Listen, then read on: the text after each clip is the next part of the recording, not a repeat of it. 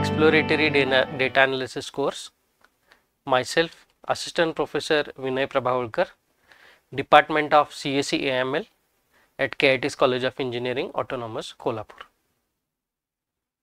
In this video, we will go for Unit 1, Lesson 1. The objectives of this particular lesson are definition of exploratory data analysis and understanding a data set. So let's get started. We'll begin with the definition of exploratory data analysis. First of all, I will read out the definition and thereafter I will elaborate on the definition points.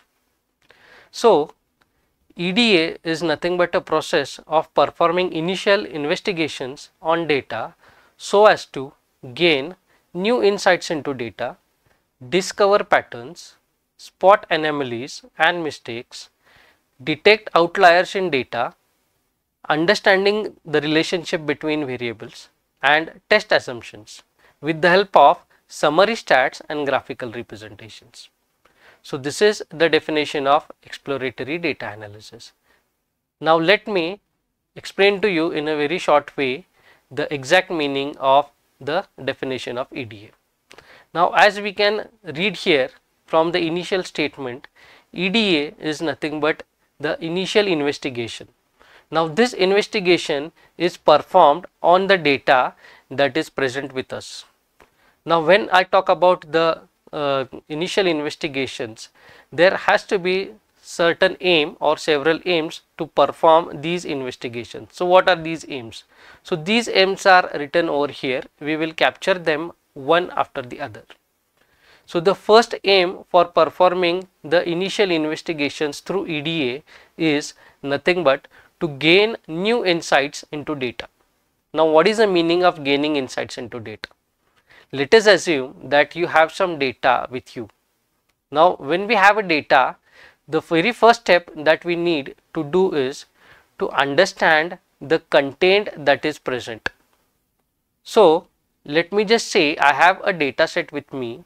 Now once I have that data set, I will try to see how many columns and how many rows I have in that data set.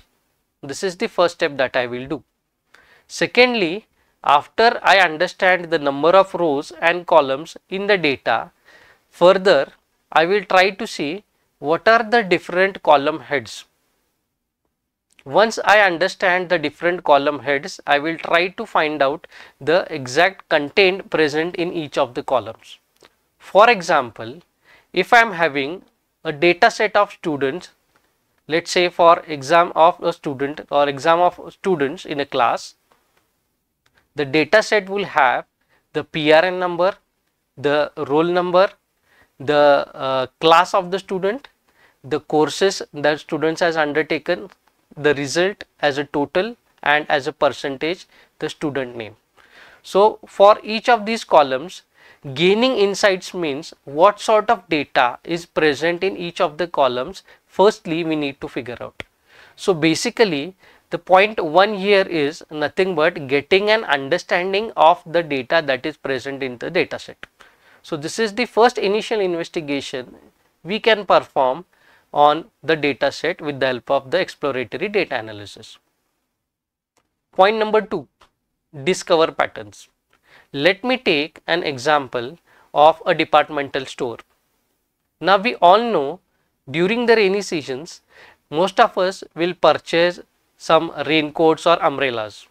So if the departmental store wants to find out how many customers purchase the umbrellas and how many customers purchase the raincoats over the years, so this discovery of a pattern can be done. Now when I say a pattern, what I mean is the purchasing of umbrellas and raincoats will be done only during the rainy season. So this is point number 2. Point number 3 is spot anomalies and mistakes. Now there can be mistakes in the data that is present with us. So mistakes are nothing but some wrong data. So finding out the mistakes is one of the initial investigations that we can make with the help of EDA. Now let's talk about anomalies. Now what can be an anomaly? Anomaly is nothing but an abnormal value. Let us consider some medical case. Let's say a doctor is analyzing blood pressure for a patient. Now if the values of the blood pressure are more than the range or less than the range, then that can be an anomaly.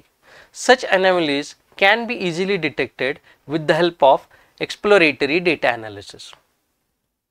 Point number 4, detect outliers in data. Now let me give you an example for understanding the exact meaning of an outlier. Let's say you are having a column in your data set called as age. Now we all know the age has a max value of 100. Even if you go for filling any form on the internet, the max value for age would be 100. Now there is very less likely that people will live above the age of 100. Even though they live, the number of such people is very less, and the values that can be got after 100 can be 101, 102 and 103, but not more than that. Now suppose in our column, in the age feature, in the age field, if we have a value for age as 150, that can be considered as an extreme outlier. If we have, let's say, a value of 110, that can be considered as an outlier. So detecting such outliers is also possible with the help of exploratory data analysis. Next point, understanding the relationship between variables. Now there are a few variables in the data set sometimes which are having a direct proportion or indirect proportion with each other. In some cases, when variable A increases, variable B also increases. When variable A decreases, variable B also decreases. So these are the variables having a direct relationship with each other. On the vice versa situation, when variable A decreases, variable B increases. When variable A increases, variable B decreases. So here is an example of an inverse proportion. So when we have data in a data set, we need to again figure out the relationship between the variables. So it is quite possible with the help of exploratory data analysis techniques to find out the relationship between the variables. And the last point that we can cover as an initial investigation under exploratory data analysis is testing the assumptions. Now let us consider an example. Let's say there is a bulb manufacturing company and they want to test an assumption.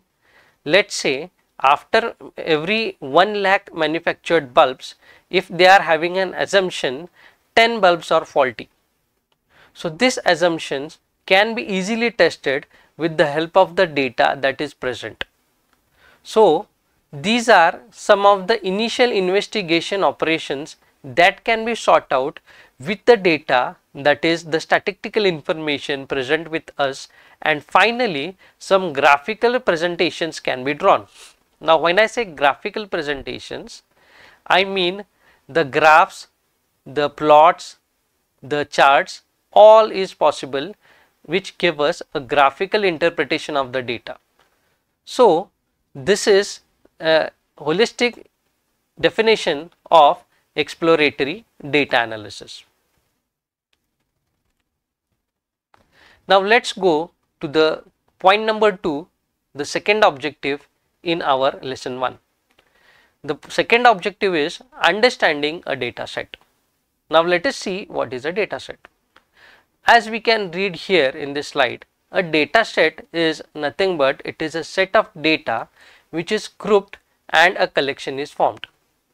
Now there are different types of data sets such as numerical data set, time series data set, image data set and a web data set. So now what is a numerical data set? We can see an image here of a table which is nothing but a numerical data set. Now here what we can see is all the content that is present in this particular data set is nothing but numbers. So hence such a data set is called as a numerical data set. Second is a time series data set. Now what can be a time series data set? A data set again which is having some numbers, but when we say a time series data set, we are talking about the content of date and time present in the data set. So this particular data set again can relate to the time series data set, as the first column is date. So in these both types, the numerical data set and time series data set, we are working with numbers, and precisely with the time series data set alongside the numbers, we are also working with date and time. So these are the two different types of data sets. The third data set is called as an image data set. Now an image data set, to give you an example, let us suppose we have image of a cat or a dog. Now the cat and dog, these species can be of different breeds. So such a data set can be having different types of images of cats or different types of images of dogs. So such a data set is called as an image data set. And lastly, the web data set. In case of web data set, the only interpretation is the data is scraped from different websites with the help of APIs and web scrapers, and the data set that is generated is collected into a JSON format. So now these are the different types of data set. I have given a very short explanation on different data sets. Let's go ahead and see the extensions that are to be used with these data sets. So here we can see prominently three extensions I have written: CSV, Excel and JSON. CSV stands for comma separated values, Excel is nothing but the normal Excel file that we use, and the JSON is nothing but JavaScript object notation format. So the data sets can be available in each of these different formats.